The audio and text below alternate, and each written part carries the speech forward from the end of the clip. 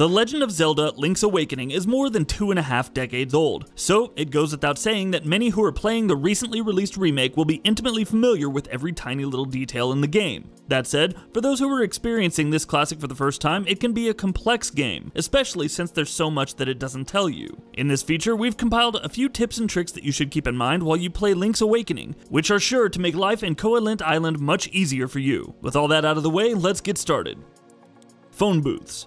There are several occasions throughout Link's Awakening when the game doesn't make it very clear what it is that you're supposed to do next, or where you're supposed to go, or how you're supposed to get there, or even all of the above at times. This is where the phone booths come in handy. Scattered throughout Koholint Island are phone booths that you can use to call up a character called Ulrira, who gives you some pretty useful hints about what you're supposed to do next. And they really are useful. So whenever you find yourself at a loss about what you should be doing, look for a phone booth and give Ulrira a call.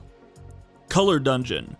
When Nintendo released Link's Awakening DX for the Game Boy Color, they didn't just make the game look prettier, they also added a whole new dungeon to the game. That dungeon is of course in the remake as well, and though it's optional, it's recommended that you tackle it regardless. Once you're done with the third main dungeon, you can take on the Color Dungeon. Head to the library in Mabe Village if you can't find it. Completing the dungeon rewards you with either a red tunic to enhance your attacks or a blue tunic to enhance your defense, and no matter which one you choose, the reward is well worth the effort.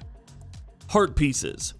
This is something that's second nature to anyone who's played a Zelda game before, but it's still worth mentioning. Scattered throughout Link's Awakening world are heart pieces. Collect 4 of these and you add an extra heart to your life. Always be on the lookout for these. Look for caves, hidden rooms, nooks, and crannies. Basically, just explore your surroundings thoroughly to make sure that you're not missing any heart pieces in your vicinity. Seashells. Heart pieces aren't the only reason to explore your surroundings thoroughly. Also scattered throughout Koholint Island are secret seashells. Collect all of them and you're rewarded with the Koholint Sword, a much more powerful weapon than the sword you start with. As such, while you're exploring, keep an eye out for places that could be hiding seashells as well. Once you've collected a certain number of seashells, you can turn them in at the Seashell Mansion to get a seashell sensor, which does exactly what its name suggests. It makes finding said seashells much simpler going forward. With that onslaught of the word seashells out of the way, let's move on to the next tip. Warp points. Koholint Island is a much bigger place than it seems to be. Well, it's more dense than it is big, but getting from one end of the map to the other still takes some time. Throughout the game, you'll be doing a lot of backtracking in the overworld as you go from one location to the next. Thankfully, there are warp points scattered throughout the map that you can fast travel to and from. So, make life easier for yourself, and when you enter a new area, keep an eye out for warp points. If you spot one, activate it immediately. Ocarina. The warp points aren't the only way for you to fast travel to a fast travel location, and about halfway through the game you get the ability to fast travel from anywhere, though you can still only travel 2 warp points. After the 3rd dungeon, head to the Dream Sanctuary in Mabe Village and get the Ocarina. Then after the 4th dungeon, enter the cave to the left of the dungeon's entrance. Here, a frog will teach you how to play a song on your ocarina that'll let you fast travel from anywhere. When you're inside dungeons, this song also lets you warp back to the dungeon's entrance, which is also pretty handy. Trading Quest. Link's Awakening had an infamous, winding trading quest that drove many of us crazy when the game first released. It essentially saw you giving various NPCs things that they were looking for, which they'd trade to you for another item, which then you would take to another NPC and repeat the process a total of 14 times. And of course, it's been brought over in the remake as is. So as you're playing through the early stages of the game, you might think it's completely optional. Hell, if you play a certain way, you might not even know it exists. But it isn't. To finish the game, you'll need to complete the trading quest, so make sure you keep up with it. It begins with you getting the Yoshi doll at the trendy game shop and then giving it to Mamasha, who lives in the northernmost house in Mabe Village. Speaking of which, trendy game.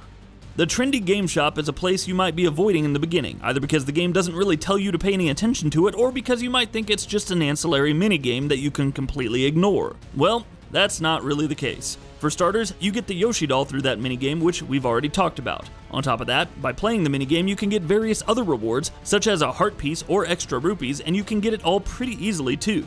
So make sure to keep checking back into the trendy game shop every now and then to try your hand at the minigame. Fishing. Fishing is another minigame in Link's Awakening, and this is one that you can really completely ignore, but this too is one that rewards you with some interesting stuff. For starters, there's a heart piece here as well, while you can also net some extra rupees. Meanwhile, at the bottom of the lake there's also an empty bottle, which you can use to store fairies, which in turn come in extremely handy when you're low on health, so take some time out from your quest to awaken the windfish and do some fishing in Mabe Village. The shop. Keep visiting the shop in Mabe Village. It sounds like a pretty basic thing, but it's also really important. The shop is where you can buy and restock bombs, and it's also the only place in the entire game where you can get a shovel and a bow. You'll need that shovel to find secret seashells, while the bow is a very useful weapon, and it's also required to get through the 8th dungeon. So yeah, the shop stocks some pretty useful stuff, which means that you should keep checking in to see what's on sale. Be a thief. Here's the thing about the shop. As useful as the stuff that it stocks is, some of it is pretty expensive. The shovel, for instance, costs 200 rupees, while the bow costs a whopping 900 rupees. If you're looking for an easy way out rather than actually spending the money though, here's some good news for you. You can steal whatever you want. Pick up the item you want, stand in the corner of the shop, and then make a run for it. You have to time it right so the shopkeeper doesn't see you. Stealing anything will mean that for the rest of the game, every character will call you Thief rather than using the name that you start the game with, but hey, being called Thief is cheaper than spending 900 rupees on a bow. You could also just name yourself Thief when you start the game to really show the game who's boss. Rapids Raid.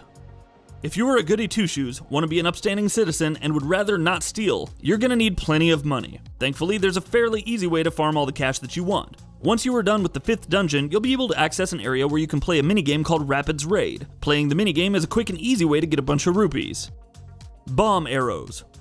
Link's Awakening has bombs and it has arrows, but it doesn't have a single weapon called bomb arrows. You can, however, make bomb arrows of your own. Simply equip both at the same time and then press both their buttons together to make Link fire a bomb arrow. It's not something you're ever required to do, but it's pretty useful and it packs a hell of a punch.